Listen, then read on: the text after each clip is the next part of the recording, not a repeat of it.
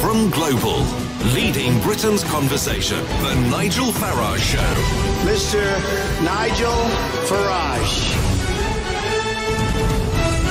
Thank you, Donald, and good evening, everybody. Well, if you bought the Sunday newspapers yesterday, you could hardly have failed to miss the story about the founder of Leave.eu and, indeed, his head of communications, Andy Wigmore. Banks and Wigmore accused of having serial meetings with the Russians, in fact, being tools of the Kremlin, and some say perhaps possibly even agents for the Kremlin.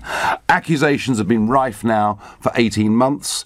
That the Soviets, the modern Soviets, intervened heavily in the Brexit campaign, maybe even funded the Brexit campaign. A lot of things have been said under parliamentary privilege by many MPs with all sorts of accusations and even try to drag me into the middle of all of this. And I thought, well, given that tomorrow there is going to be a meeting chaired by Damian Collins MP, the Department of Culture, Media and Sport, and that Aaron Banks and Andy Wigmore are going to appear tomorrow, and they've pretty much kept their silence since those newspapers yesterday, but their first interview is here with me on LBC, and we're going to try and get to the bottom of page after. You may have read it yesterday. There are gold mines involved, former generals in the British Army, and it was always a bit like a James Bond thriller, but the accusations were there, and they were very, very clear. So, good evening, Aaron Banks, Andy Wigmore. Nigel. Thank you for joining me. I'm going to start with you, Aaron. So, the story is that you met the Russian ambassador back in 2015 and had what you described as a boozy lunch. What qualifies as a boozy lunch? Well, we had about, I think, 4 shots of Stalin vodka, brandy, wine. We were pretty trolleyed. I think the ambassador was probably in a worse state than we were, frankly. But why were you there? What was he after? Well, I'll tell you what happened. We were at the UKIP conference in Doncaster, and we were approached by a Russian observer, and he said, would you like lunch with the Russian ambassador? So we said, of course. OK, and You've got to remember, this was before the witch hunt started. Oh, so yes. it was before all of the kind of, dramatic, Certainly Russia was not... There were not the accusations against Putin's regime that there are today. But one meeting, and then the Sunday Times yesterday says that actually there were 3 meetings, and commentators say, well, Aaron Banks wrote a book called The Bad Boys of Brexit. He talked about the boozy lunch, but didn't mention the other meetings. Why? Well, it's a strange sort of conspiracy when you wrote about it in your own book, isn't it? I mean, if you were trying to keep some sort of James Bond conspiracy with a Russian secret... Well, you read about one lunch, yes. But of course the book's timeline finishes with us in Mississippi. You might remember you did a, big... I do. Big speech to the Republican, rally there.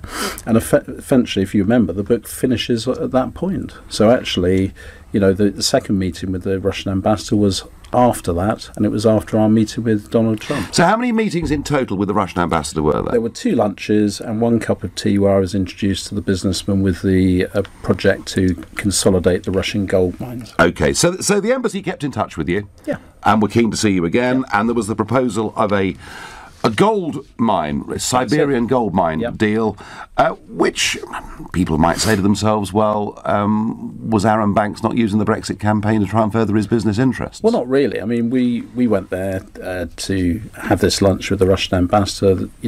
We had it after Trump. He was interested in the election of Trump. When we'd had the original meeting relating to Brexit, he was fascinated by the Brexit campaign. In fact, he thought that it wasn't going to happen. His advice, what he said was, I don't think Brexit's happening. So after Brexit and after Trump, you have the second lunch. The book doesn't mention it because the book finishes before. Correct. I understand that completely. But 3 days after we met President-elect Trump as he was, you met the Russian ambassador. And people would say, well, were you reporting back? Well, not really. We had a very pleasant lunch with him that lasted 6 hours, and of course he saw a picture of us on the golden doors of Trump's apartment, and of course he got in touch with Andy because he had seen us splashed all over the newspaper. So are you surprised when various journalists, The Guardian and elsewhere, say, well, actually, isn't it clear that what Banks and Wigmore were doing was reporting back directly to the Russians on the meeting that took place with President Trump? Well, it's complete nonsense. Is it? I mean, I don't know what to say. I mean, we had 2 lunches and a cup of tea.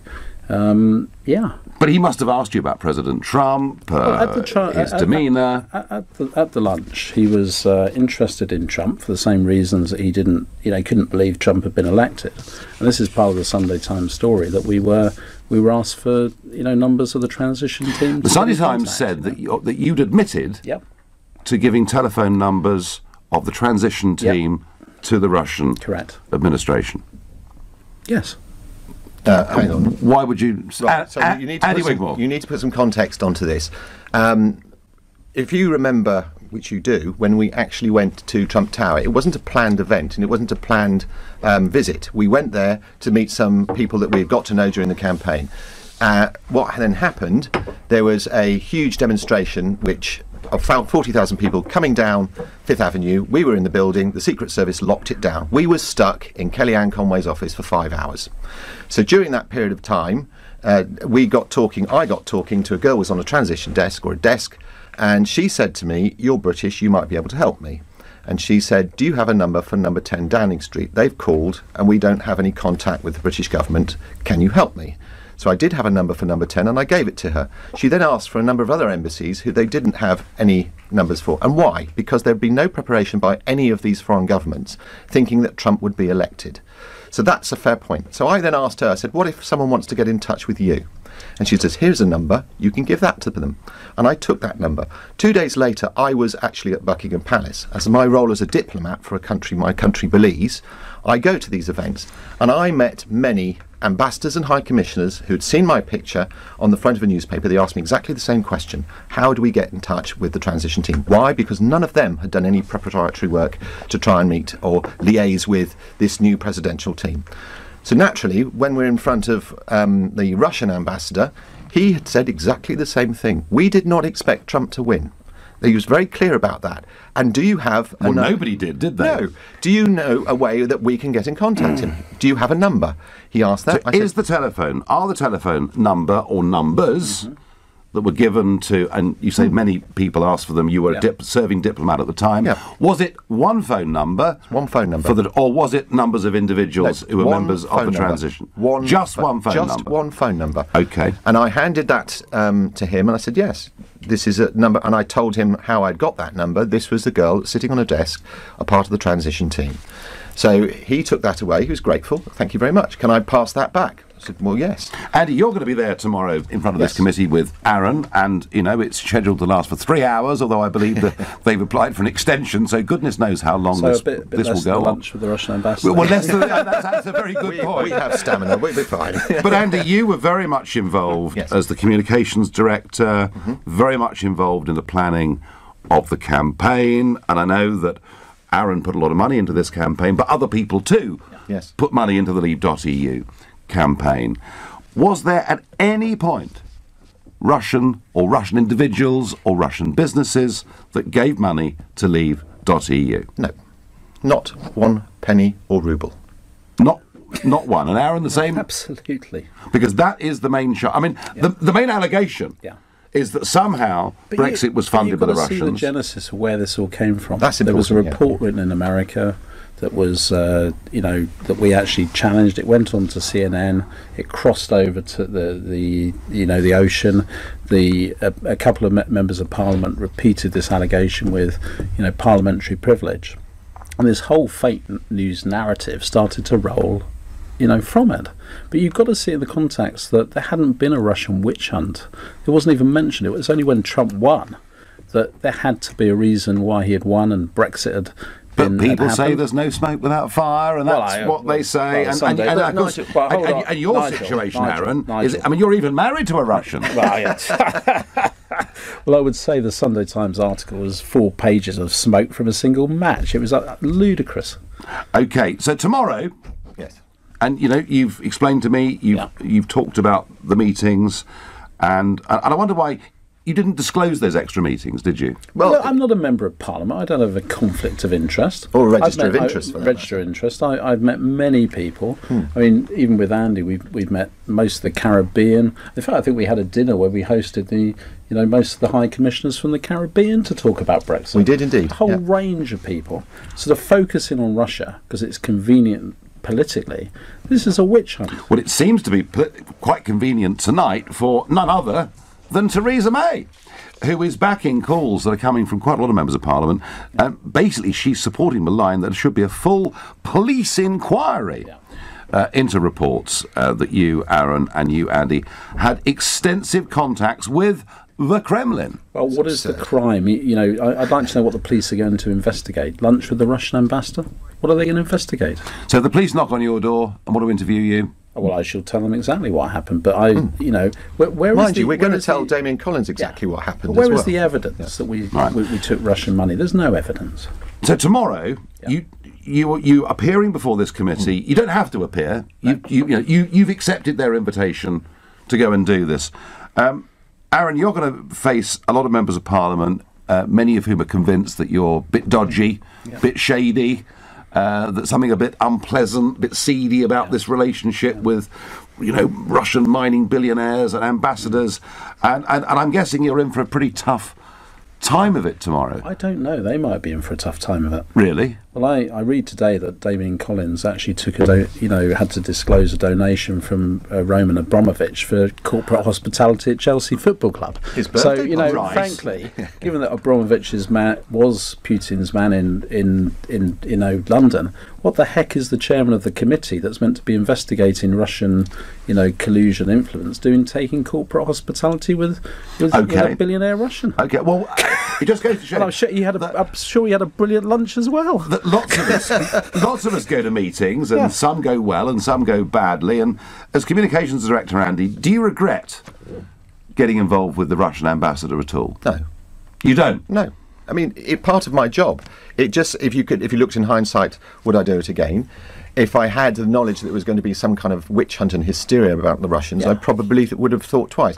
But now, I can look back on it and think, well, there was a purpose. It was nothing to do really with Brexit. It was just part of the natural progress of meeting people. I didn't think anything. I mentioned the ambassador did mention the day before he had lunch with Philip Hammond. Yes. It was very congenial, and that they had a lovely time to talk about Brexit. So if Philip Hammond's allowed to do it, but how are you going to convince people that you weren't actually, maybe inadvertently, but that you weren't actually passing information about the Brexit campaign, or indeed the Trump campaign or Trump's intentions, to the Russian authorities? Well, we didn't have any information about the Trump campaign, so how could we pass it on? It was an observation, if anything. But you talk about our campaign. We weren't the approved Leave campaign. People sometimes seem to forget that in all of this. We were very much the provisional wing. We were operating very much with you, as you know. Yeah, no, I know that. And what we did was attack areas and go into areas of the country and subjects which the Vote Leave campaign didn't want to touch.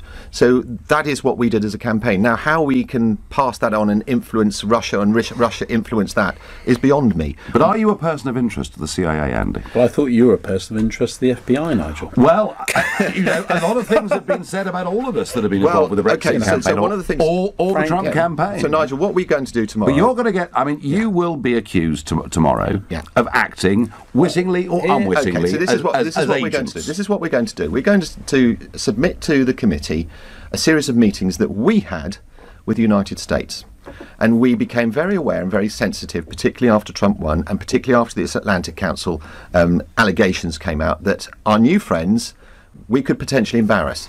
So we actually got some guidance of a former head of David Cameron's chief of staff, who advised us it would be a good idea. We spoke to the governor of Mississippi, who advised us it would be a good idea to speak to the Americans and let them know exactly what's gone on, so there was nothing to hide.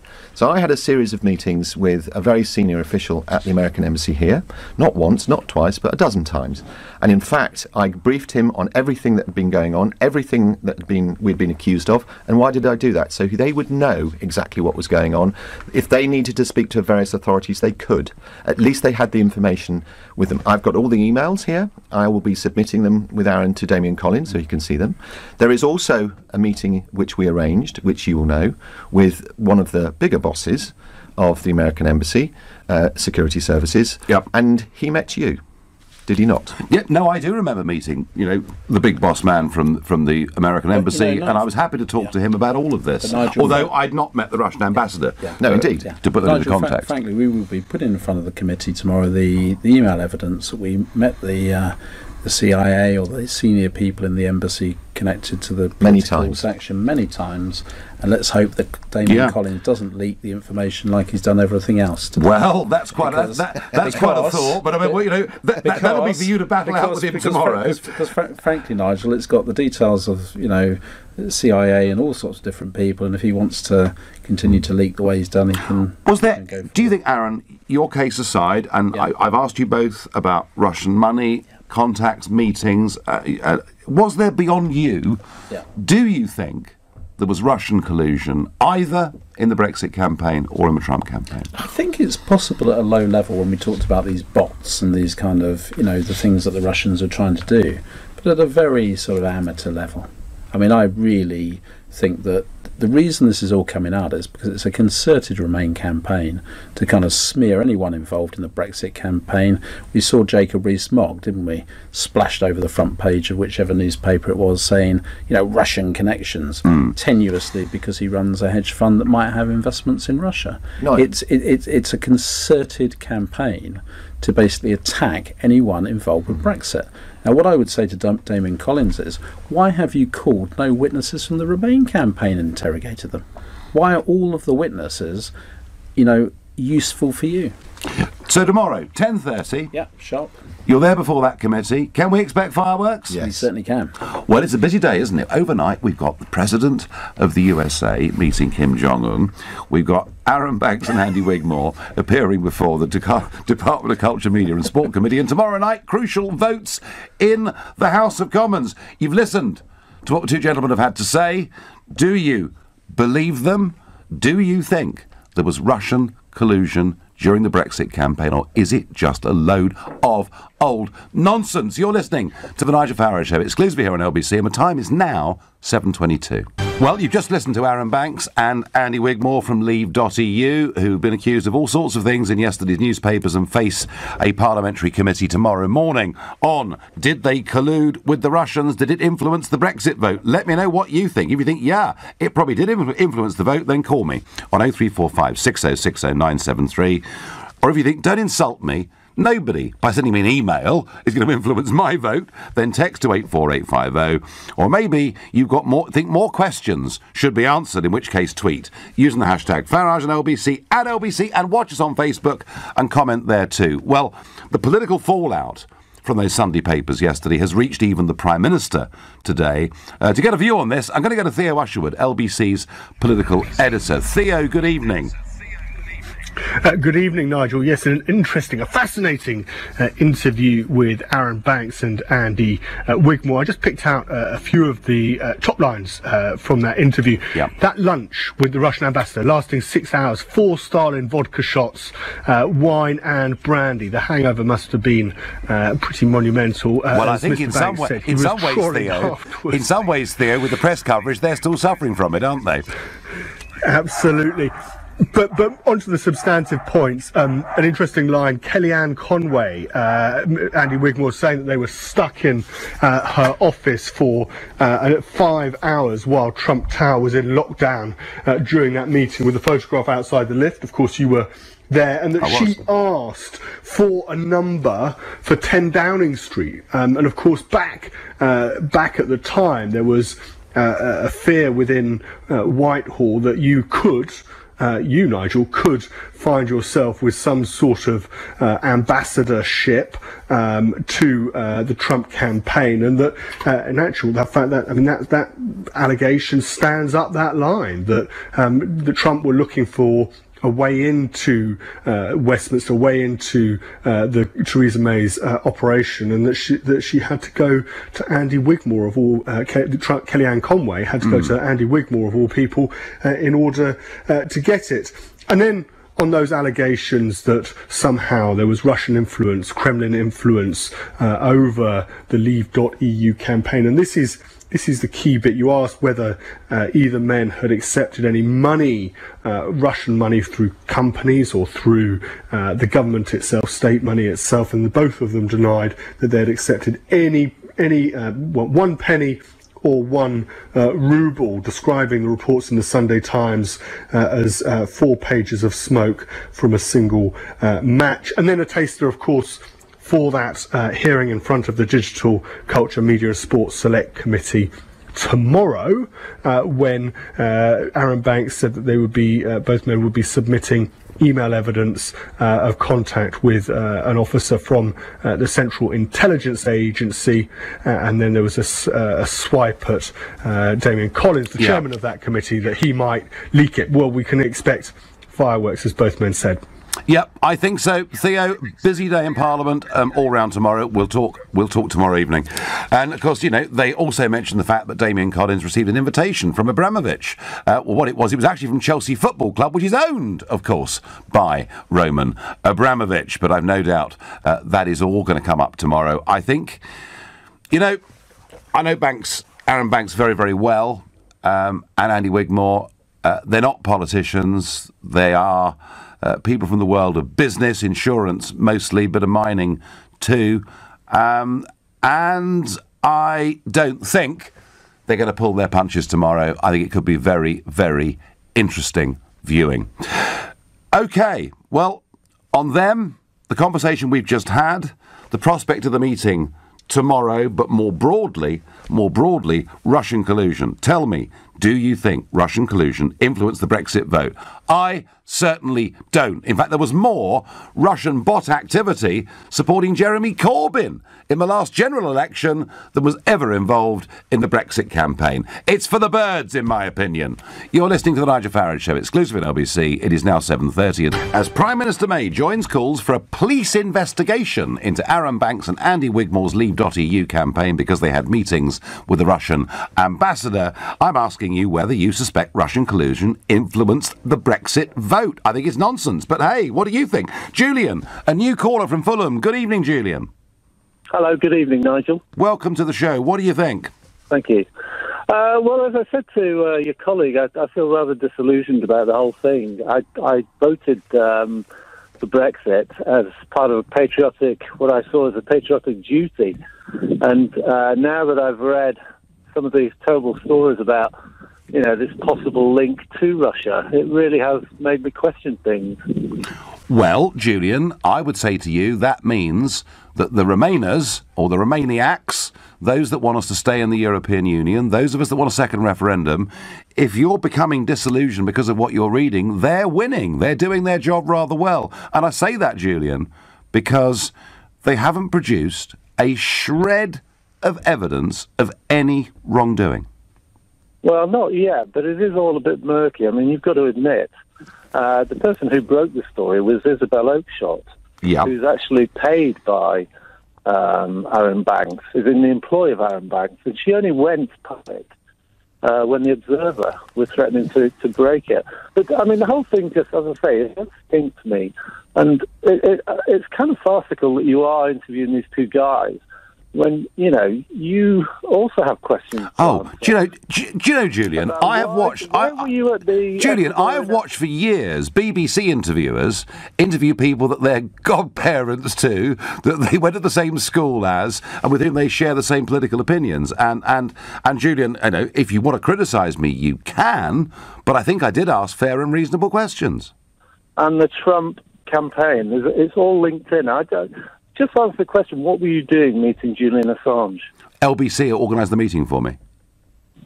And what was it regarding? Well, how many times, Julian, have I gone through this? I mean, I don't know whether you're a regular listener to this show, but regulars were going, oh my God, not again. I went because LBC organised a meeting. It was a view to doing an interview with Assange, who had not done a big interview in this country for a very, very long time. But this is the problem. Everything is linked up. You've got the whole world's linked up, Julian. We're all a couple of contacts away from each other. Of course we are. So Julian, you're getting worried about what you've read. Have you seen a shred of evidence that there was any genuine Russian collusion in the Brexit campaign?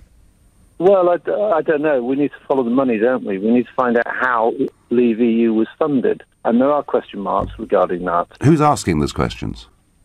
Well, hopefully the Select Committee tomorrow. Well, do you know what, Julian? They will. They will. I'm sure they will. And maybe a lot will be revealed tomorrow. I have to say, I know Aaron Banks put a lot of money into Leave.eu. There's one other big businessman put a lot of money into Leave.eu. And a lot of small, ordinary folk put in their 10 quids and their 50 quids. I asked them explicitly whether any money was taken from anybody or any company with Russian links or influence, and they definitively said no. Julian, I'm sorry you're feeling disillusioned. The press are working. What does Jason make of it all in Sutton? Hi, good evening, Nigel. Good evening. Well, I think this is one of those times when Shakespeare trumps the Bible. Shakespeare wrote in, I think it was Merchant of Venice, it was the Bible that said, the truth will set you free. And Shakespeare said, the truth will out. The truth will certainly come out. There's no two ways about it. But whether or not it'll set these guys free, I think it's more likely to convict them when it all comes out at the end of the day. Sorry, set them free. Are they, are you suggesting that they should sort of on bail at the moment, Jason? I mean, just because a bunch of MPs who are fanatical about Remain make a series of unsubstantiated allegations means nothing, Jason, in a free and fair society. Or do you think, Jason, are you one of those Remainers who thinks that any accusation is fair game? Oh, my goodness. Did you just say unsubstantiated statements? What, do you mean like 40 million Romanians coming to live in my basement and next door to me? Do you mean like... Did you see that? By the way, Jason, I tell you what, okay. All right, I tell you what. Okay, Jason, I told the country I feared up to 250,000 Romanians would come to this country in the first 5 years. Jason, I apologise to you. I got it hopelessly wrong. The official figures out 2 weeks ago said there were 411,000. I underestimated, Jason, and I'm really sorry for that. But this debate, Jason, is do you, Jason from Sutton, and clearly you're very, very, very pro-Remain, do you, Jason in Sutton, believe that there was Russian collusion in Jeremy Corbyn's election campaign last year? Ooh, now there's a good question. I have no idea. I've not seen any evidence of that. But what we do know and let me ask you the second question. Do you believe there was Russian collusion in the Brexit campaign? I have absolutely no doubt. We know that. No doubt. That in St. Petersburg, there was a troll factory set up, and these people were paid by the state. This is fact. It's all available online. Yes, Jason, and they spent far more resource on Jeremy Corbyn and trying to get him elected than they did on the Brexit campaign. And do you know what they were doing, these people? They were planting stories that were retweeted by people like you and the Leave.eu campaign. Can you tell me anything that you said that was true and accurate? Do you know, Jason, George Soros's lot were doing the same on the other side.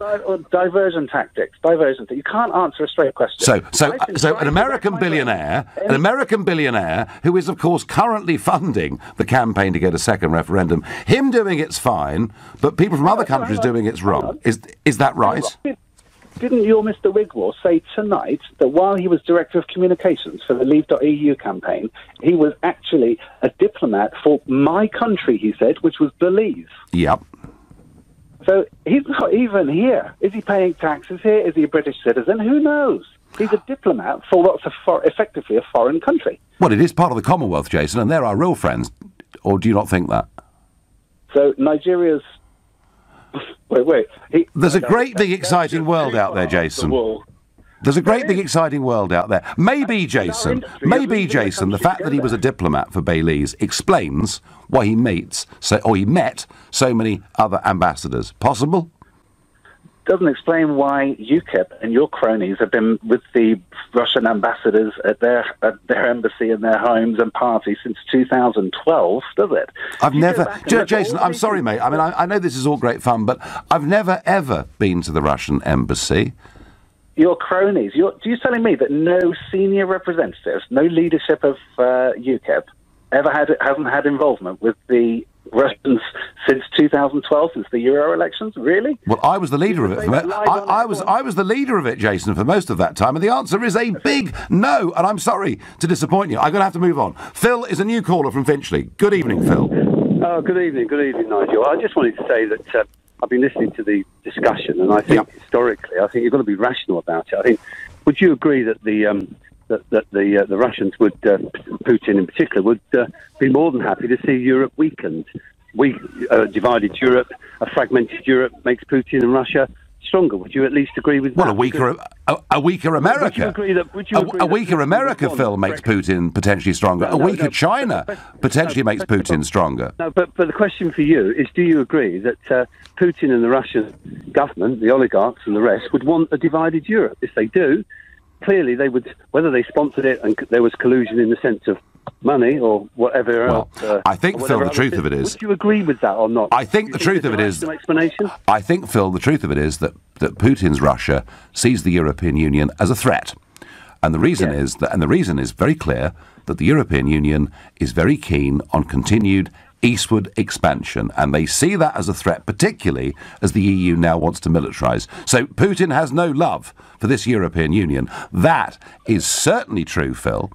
But would you also agree? Would you also agree that Putin has an issue with the European Union in the sense of its power, in the sense of the European Union trying to promote key components of democracy, key components of the rule of law, and the other areas which are totally at odds with Putin? The issue is, Phil, the issue is expansionism. The issue is expansionism, and of course he is. But Phil, so if you give me that point, then clearly you can actually argue that there is potential for the Russians to see an opportunity. And you only got to look at history. We've been doing it around the world. We've been doing it around the world. And if they take the opportunity of weakening Europe at any opportunity... Well, isn't this the funny thing? Isn't this the funny thing? That actually the truth of it is... Nigel, the truth of it is we've all been interfering in other people's elections all over the world for centuries. You're doing Putin. You see, the difference between you and I is I actually did vote Remain, but I did not vote to leave the common market. I voted to leave the European Union. I did not vote to leave the common market. So Phil, when you voted, Phil, were you unaware when you voted that leaving the European Union with a leave vote also meant leaving the single market and customs union?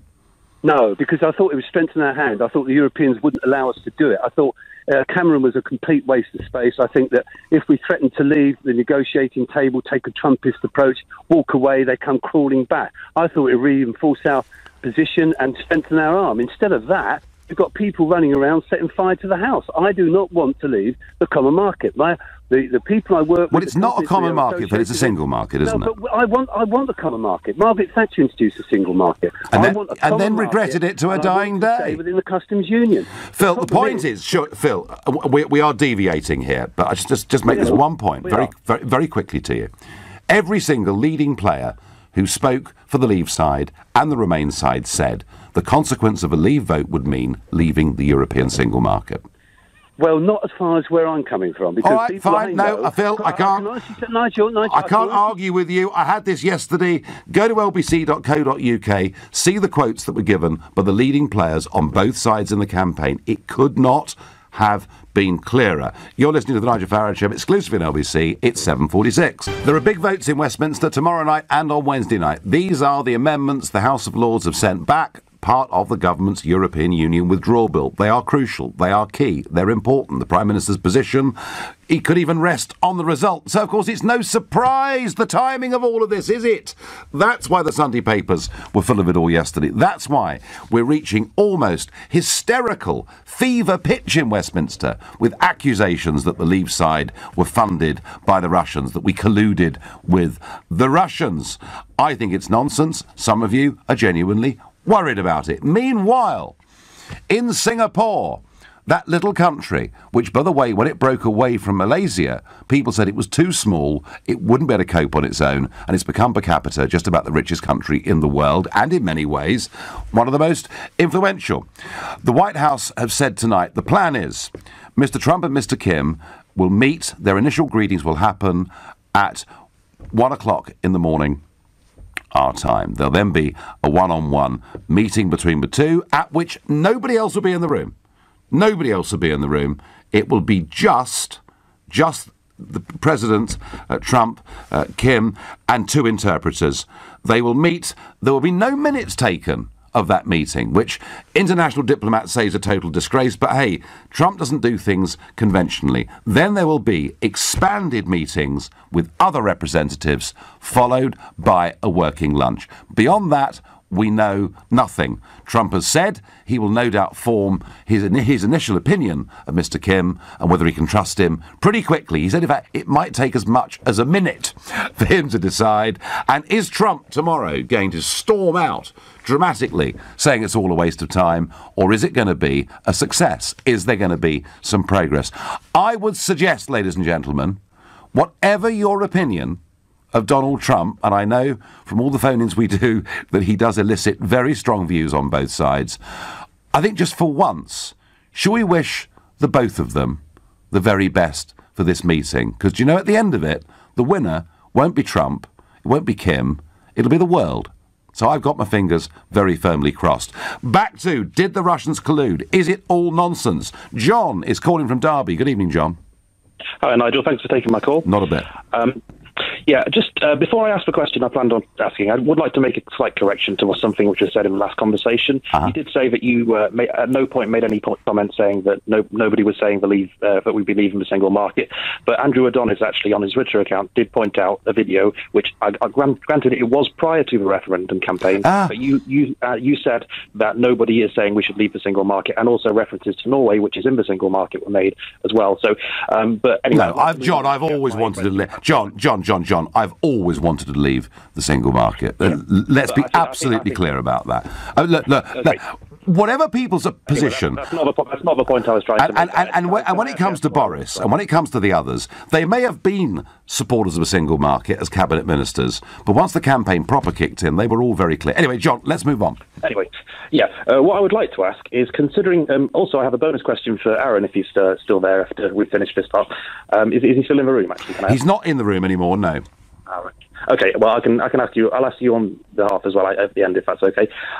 John, sorry, I mean, are you coming on to interview me? Is that what's happening here, or are you coming on to give me a comment about whether you think there was Russian collusion in the Brexit campaign, and if there is, why?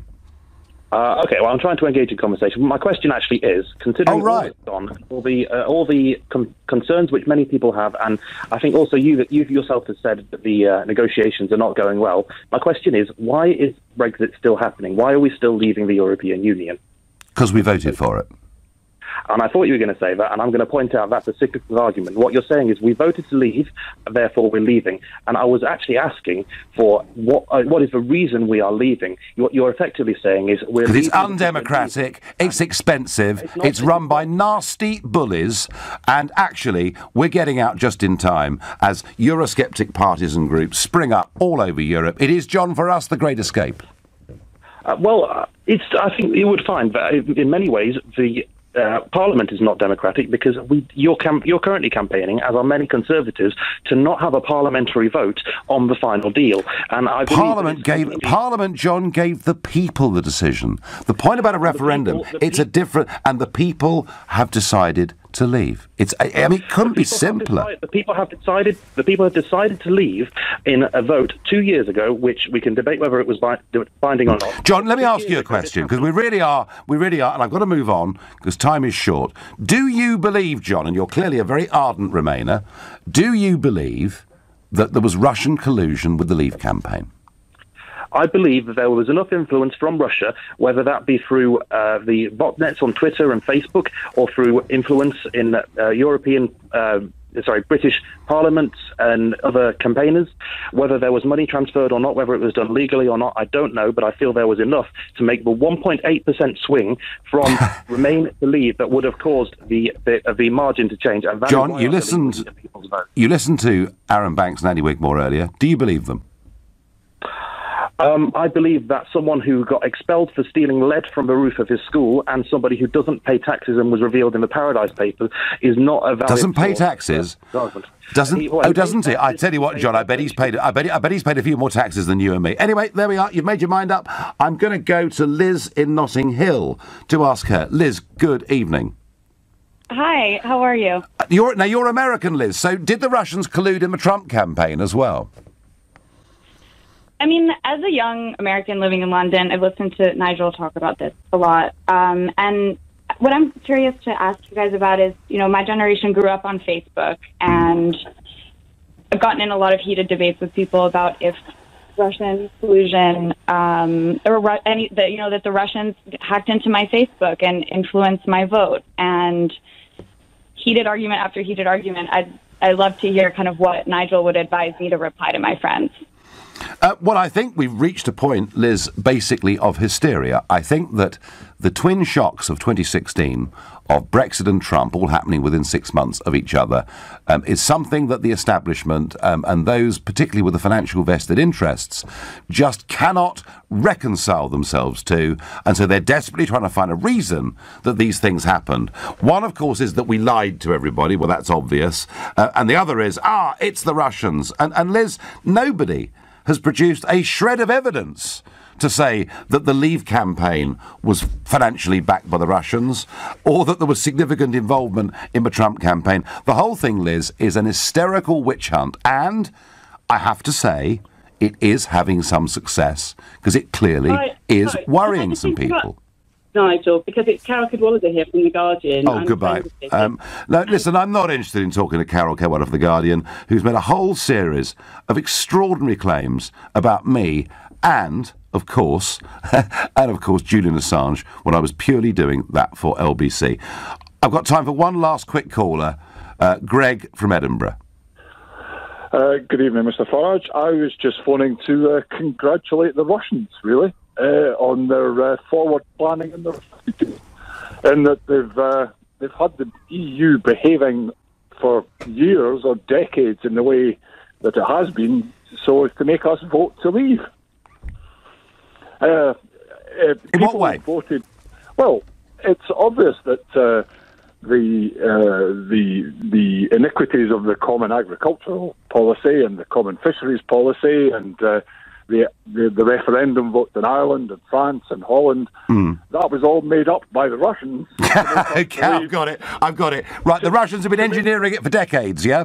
Yeah, it must have been. They must have been, because all that was obviously all fake news. Greg, I love your sense of humour, and we needed a humorous call to finish all of this off, and thank you very much for coming on. Well, 10:30 tomorrow, it'll be Banks and Wigmore. Before this committee, it will be really rather exciting, I think, for everyone to tune in and watch, and no doubt there'll be some post-match analysis of that tomorrow evening, but equally, how Trump and Kim have got on is going to be the absolute key, and I'll finish by picking out this text. Hi Nigel, we wish President Trump and Kim Jong-un all the very best for tomorrow, and so say all of us. You've been listening to the Nigel Farage Show here on LBC. I'm back tomorrow from 7. At 10 tonight it's Ian Collins, but up next it's Clive Bull. Nigel, thank you very much.